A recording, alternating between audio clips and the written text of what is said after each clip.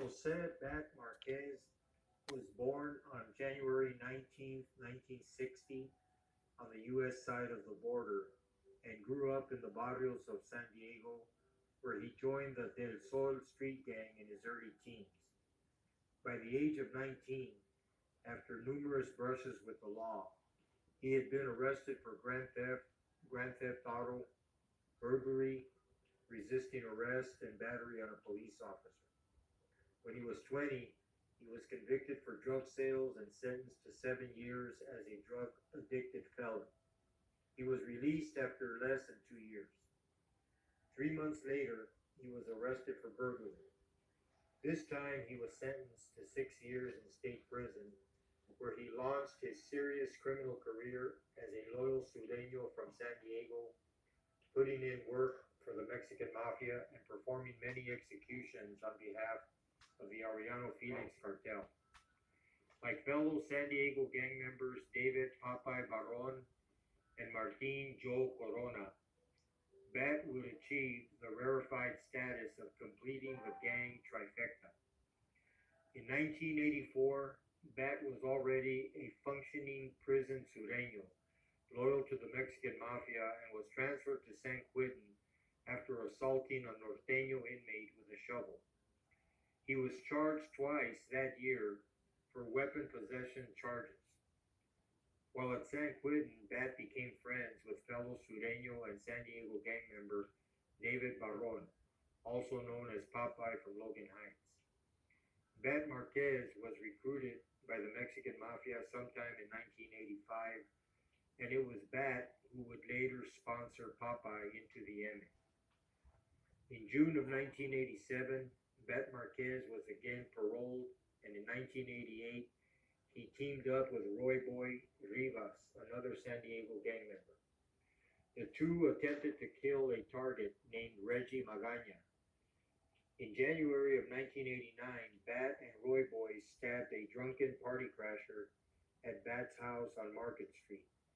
Later, the Bat Roy Boy hit team murdered a man in a Tijuana junkyard, shooting the victim with 380 and 9mm rounds. In September of 1989, Bat was convicted and sentenced to a 5-year sentence for methamphetamine sales. Prison did not hamper Bat's propensity for murder.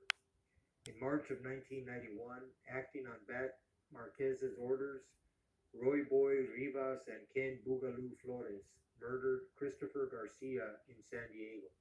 For this killing, Roy Boy was rewarded in October of 1991 with membership into the Mexican Mafia at Donovan State Prison, where he was sponsored by Bat Marquez and Black Dan Barella. In November 1991, Roy Boy Rivas and Bat were transferred to Pelican Bay State Prison, the most secure facility in California, where most Mexican Mafia members were housed at the prison's security housing unit, the Chute. When Roy Boy paroled in April of 1992, he was contacted by fellow San Diego gang member David Popeye Barron, who was a methamphetamine cook with ephedrine connections in Mexico. On June 25, 1994, Bat attended a meeting with about a dozen of his Mexican Mafia carnales at the Days Inn Motel in Monterey Park, just east of Los Angeles. The Los Angeles Metropolitan Violent Gang Task Force, led by the FBI and LA Sheriff Sergeant Richard Valdemar's surveillance team, were covertly monitoring this meeting. As the tapes rolled, Mexican Mafia members discussed the extortion of actor Edward James Olmos for his disrespect to the MA in the movie American Me. Bat and his MA cohorts also talked about their alliance with the Arellano Felix Tijuana cartel and the proposed contract on Chapo Guzman, the leader of the rival Sinaloa cartel. Quoting from Sergeant Valdemar, the meeting was recorded with both audio and video tapes. Attending this meeting was Jose Bat Marquez. This is how I first heard about the Christine's discotheque shootout and the assassination of Cardinal Posadas, as narrated by MM member Bat Marquez.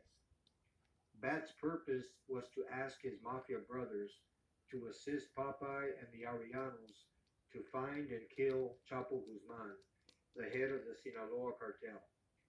The Arellanos offered $2 million and whatever state they wanted in Mexico. They also offered drugs and heavy artillery and their help crossing it into the U.S. Bat warned it would not be easy. He said that Chapo neither drank nor used drugs. He takes care of his family and soldiers. He has a 40-man security force and drives a tricked out four-wheel drive armored car. He does car bombing, but he does have a weakness. He worships He Satan. worships Satan. He had a small son who was ill.